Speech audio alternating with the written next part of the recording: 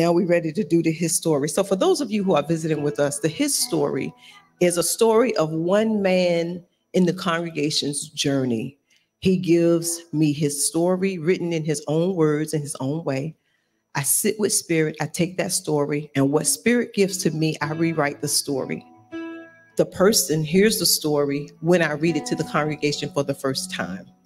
Okay? So this morning, blessed beyond belief.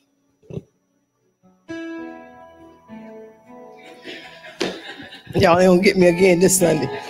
Blessed beyond belief. Wisdom is the principal thing. Therefore, get wisdom.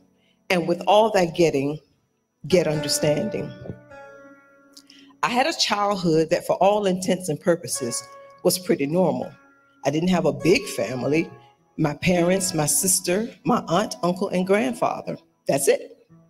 Although my parents would never have admitted it, my sister was definitely the favorite. My parents were very strict. Seems to me that I had to do everything.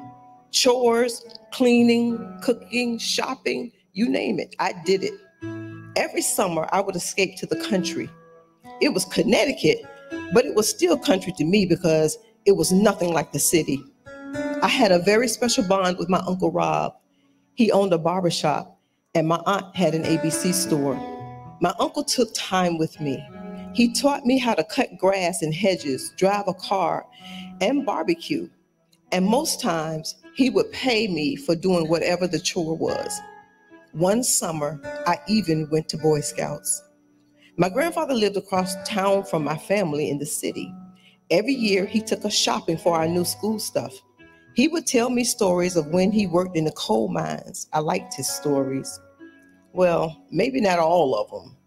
I didn't like the one where he told me that I was an accident. I was pretty sheltered. My dad believed in the big three. No, not reading, writing, and arithmetic. He believed in homework, chores, and bedtime. There was definitely no hanging out for me with friends. He was very strict. If my grades weren't up to snuff, I would hear about it when he came home from his 12-hour shift as a corrections officer at the prison downtown. My mom worked until she couldn't work anymore due to her health. She lost both her kidneys and was a dialysis patient for more than 30 years. Since Mama couldn't work, my dad had to pick up the extra work to make ends meet. My father had a strong work ethic. We didn't want for anything. I saw that and I knew I wanted to be just like him. In high school, I loved sports. I played all sports, basketball, track, football. Sports is where I really bonded with my dad. We played racquetball, handball, basketball, and we even jogged together. He never let me win. He made me earn it, and earn it I did, and I became just as good as he was. I was very gifted. I could draw cartoon characters just like in the newspaper, but fashion, now that was my everything. I wanted to go to college at the Fashion Institute to learn to design women's clothes and maybe one day design name brand jeans with my own name as the brand. My cartoon drawings put me on the map in high school. They really caught on and everybody wanted them, so my popularity grew and everybody knew exactly who I was. I wasn't much with the ladies, though I did have a high school sweetheart in my sophomore year. She was very popular, outgoing, and we were in the same grade. I mean, I didn't really know her for real. I knew of her, but I watched and I adored her from afar. I didn't have the nerves to approach her. One day in our senior year, she was gone, just gone. I didn't know where she had gone or if she was coming back. She was just gone. She wasn't the only thing I lost in my senior year. My dreams of going to fashion design school were dashed. My father couldn't afford to pay the tuition because he was still paying all the bills due to Mama's health.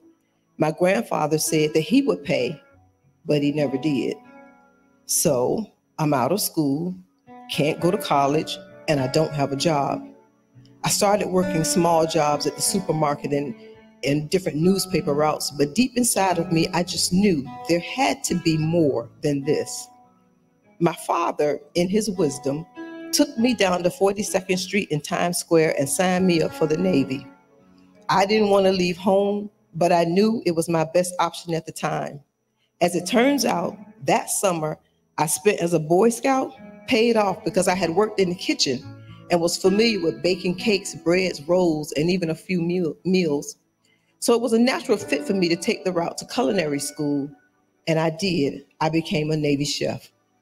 It was the best thing to happen to me. The culinary school was in California, and coming from New York to beautiful California weather, had never seen anything like it. I was very good at what I did. I made rank quickly over the next several years, but I blew my money. I didn't know anything about saving. As long as I had a place to sleep and a place to eat, I was good. I had this guy working for me. He was out of control, didn't follow the orders, didn't want to be in the Navy. I took him under my wing and we became friends. One morning at breakfast, he told me that he was from Bronx, New York, like me, except he was raised on the other side of town. So we planned to take the 3-hour ride together back home. I introduced him to my family and he introduced me to his. He also wanted me to meet his godmother. When we got to his godmother's house, he says to a young lady, "Hey, I want you to come down and meet my friend from the Navy." I looked up and there she was, hanging out of the window, my high school sweetheart. I never thought that I would see her again. I met her mom and all of her brothers and sisters. She had a lot of brothers and sisters. They all loved me. I sat and talked with her for hours. She told me that she left school to care for her 1-year-old son. Wow, I was in total awe.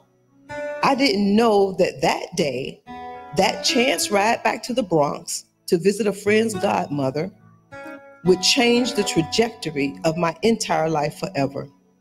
We dated for a while. Then I took her to meet my parents.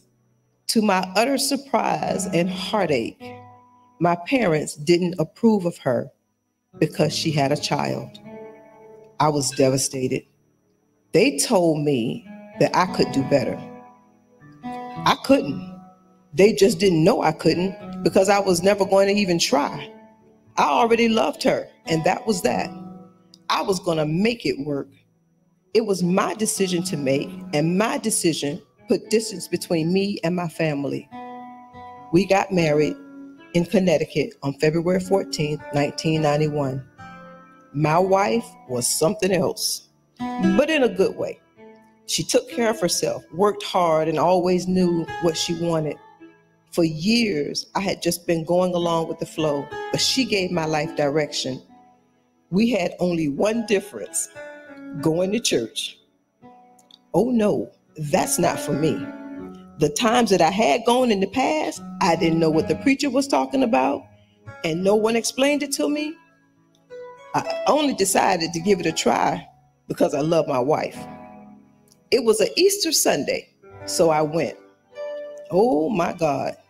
There were children in the front of the church who seemed to be screaming. I was terrified. I jumped up and ran out of the church. She later explained to me that they were being baptized. Whatever. From that day on, I had a bad feeling about going to church. The guys on the boat would talk to me about church, and I would give it another chance, but I always ended up leaving the service early. I just didn't believe in God. I just didn't understand church. So she would go and I would stay home. By this time, my family was really distant, and it seemed that they all became sick at the same time. My father developed kidney disease, just like my mom, and my sister had sickle cell anemia. My father died in 1988. My mom died in 2007. My grandfather died in 2010. My sister died in 2012 after having a heart transplant and refusing to stop smoking. My uncle, who had taught me so much, he died from alcoholism. All of that death made me stronger somehow, but I still live with the regret of not having spent more time with them. Life was proving to me that it was short. My Navy career had taken its toll also. Because I deployed so much, I lost touch with my oldest son. I wasn't there to help mold him, and I missed a lot from my second son's early years. My wife was holding things down pretty much on her own, although I was providing financially. I had developed diabetes early in my Navy career, and it had not been properly treated. I had to stop. I had to refocus my life and my health for the family that I still had. I retired from the military after 20 years of service, and for me, it was a very hard adjustment to civilian life. I wanted to quit, and at times I thought to myself, I just can't do this. I was working, but not what I wanted to do. I started hanging out, drinking, having arguments with my wife, stupid things, just doing stupid things. I knew it was me, and I knew that I had to do better, but I just didn't know how. She kept asking me to go with her to church. Sometimes I went, sometimes I didn't. One day she told me that we were going to buy a house in Suffolk. I said, okay, because I knew that she would handle things.